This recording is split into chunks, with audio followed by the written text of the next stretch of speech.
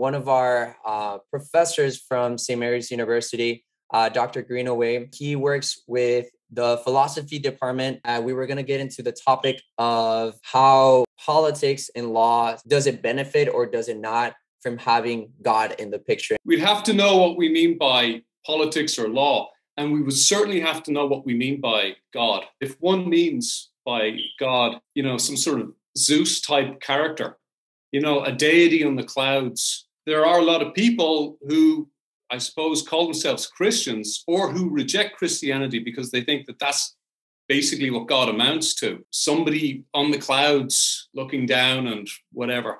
But the deeper meaning of God is probably the name that God reveals or gives in Scripture. Yahweh, I am who am. It's the notion of pure being. God's a handy name to use. But as Thomas Aquinas tells us, there's a better name, and it's quite simply being. So to come back to the question, do you need being for politics and law?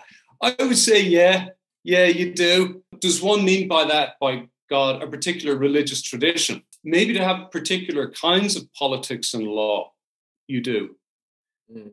Because beneath every politics and law, there is what we might understand as a philosophical anthropology. There's an understanding of what human beings are. If you want to have a politics that really works, it's got to be able to fit our understanding of what a human person is and to extrapolate out what human communities are. What you were saying of belonging, they want to have some sort of structure, right, where the people are the essence of what the government is doing, right? Because it identifies them, it represents them. The fact that we are beings and that there's an association of God being, right, just being, then it states that we ourselves take part in that being because we are being, right? And our name for that is existence. Like, it sounds very mystical, but it's actually very concrete. It's really hard to even say it in language, but we cannot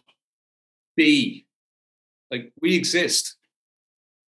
We have a share in being. We have to work out what our lives are for, but they seem to be about something. I mean, look at you.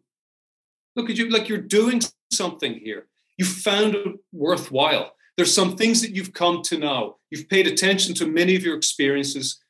You've come to understand certain things about life in general and your life in particular by being intelligent and attentive. You've made some really good judgments about the truth of things. And now you've made a decision to follow certain worthwhile paths. A counter argument popped up, or a different argument that I've heard, with existential philosophers saying that we create our own meaning. Yeah, what would you say to that? It's partly true, I would say. It might be better to say we discover meaning. Again, it comes down to this philosophical anthropology that I was talking about. If your notion of being is that it's a great big empty space with a couple of planets in it, held together by a couple of forces, but basically it's just empty, then in principle, we're like atoms just floating in a vacuum. Yes, exactly. Everything's by chance, and atoms. Yeah, but we exist in a cosmos. We begin from a pattern of relationalities. The cosmos basically is you, and it's me, and it's the natural world, and it's the ultimate conditions, like the mystery that there's such a world at all. That's all part of it. And it's how I relate to myself. We're always in relation. We're not lonely, solitary atoms. It's nihilistic, and it's not going to end well for anybody. I mean, what do you say to your children? You are no more than a solitary little atom floating in an empty space. Your life comes to nothing. It means nothing. Right, and the depression can set in, and what's the point of life? Right, and would it be saying like we're all just atoms? That's all we are, just by chance, and everything's by chance. Is to almost say that we're like robots without any emotions or any free will or any kind of logical, rational way of going about life. And yet, as Jose was saying earlier, I mean, we do try to create structures. We're able to verify our truth claims. And so things work. I jump on an airplane. If I'm sitting on an airplane and I'm like 30,000 feet up in the sky, flying along at like 600 miles per hour, I don't want to be some sort of relativist who says, well, there's no such thing as truth. I want to know that this thing's going to get me from here to there. I want to know that things work. I want to know that there is such a thing as truth. The lonely relativist who's caught up in their own world has a hard time affirming that there is suffering. It's no consolation in the long run to say, well, I'm a moral relativist. Where does that leave you? That kills your conscience. That drives you to despair, like you're just saying. I'm a moral agent, and the world needs me to be authentic, to be real, to care about truth, and to enact goodness, effectively to love. I need to love the truth, I need to love goodness, and I need to love myself as an agent of both. We get to share the experience of humanity, and we know what pain feels like. And so we can, to a certain degree, put ourselves in their shoes and be compassionate about what they might be going through. A human being, they're not just particles. They're not just like, oh, it existed and then it went away. Yeah. It was a living human being that was, you know, due to the circumstances, killed, right? Or suffered death. People talk to me about atheism.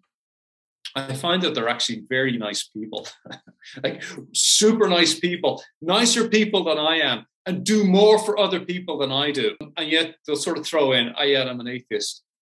And really, I don't think they are.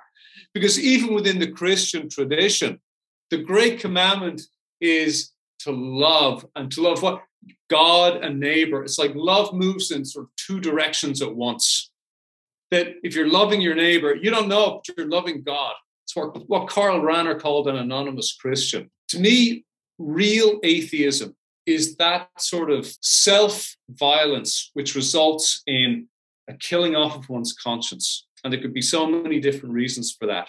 But it results in the nihilistic activity of brutality and destruction. But the killing of one's own conscience is a refusal to think. And it's a refusal to properly value what needs to be valued. Because there is suffering and there's potential suffering.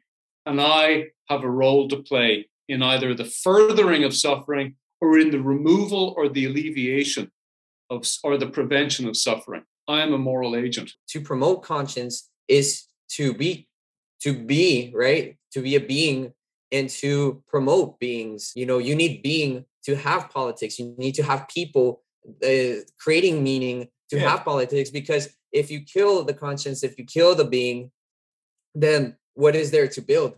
There's nothing to build. There's no reason to build. There's why build an organization? Why have politics? Why? And when you do well, I'm doing well too. So why don't we talk? Why don't we work together? Why don't we build each other up? Why don't we live the common good? Yeah. So it's concrete, but it's also something, always an ideal to strive after. Without conscience, you don't care about your neighbor, care about your community. So then it kind of falls apart, the structures that we need. And that ties into politics, it ties into government, it ties into, I would even say maybe a healthy society, for lack of a better word, you know, because without conscience, then you don't care about the well-being of others. And then, well, like what you were saying with politics, you have nothing to strive towards. When one stays stuck in one's just ideal of reality, it can sometimes draw some people to make egoistic decisions that are based off of themselves, right? Oh, it's just what I believe, my religion, my stuff, you know. And so sometimes it cuts away from solutions that can maybe arise from fruitful conversations. Closing yourself off to every other thing that doesn't agree with you could certainly lead to ignorance, and actually might bring you further away from truth if you really want to seek the ultimate truth. The order of things in truth is the order of things in being. So being God, of course, but from Aquinas' perspective anyway, if it's truth that you're committed to, why would you be afraid? Why would anybody be afraid of it? the allegory of the cave. How could one not talk about Plato's allegory of the cave? Okay, so all the prisoners at the bottom of the cave, they've been there since they were babies. They're not even able to look around. They're all chained up. They're facing images on their screens. All they can look at, the side of the cave. And one of them is released and dragged up and out of the cave. And on the way out, there's a fire.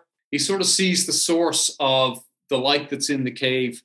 And he can also see all the little sort of models that are being put in front of the fire, and their shadows are being cast on the wall, what I called the screen earlier, that they've been looking at all their life. And it's pointed out to him that this is a higher reality than what you were looking at.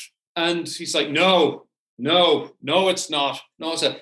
Right? The guy can't handle the truth. But eventually, it's so overwhelming. He has to humble himself to it. Yeah. But he's dragged further up and out. And it's physically difficult. It's spiritually difficult. And there's more light metaphorically representing the truth. So eventually he's out and he accommodates himself to life outside the cave. And he feels the heat of the sun. Instead of shadows of models, he sees actual animals or whatever and trees. And he's delighted. And then he remembers his fellow prisoners, his people, back down in the cave, and he's sorry for them. He wants them to experience this.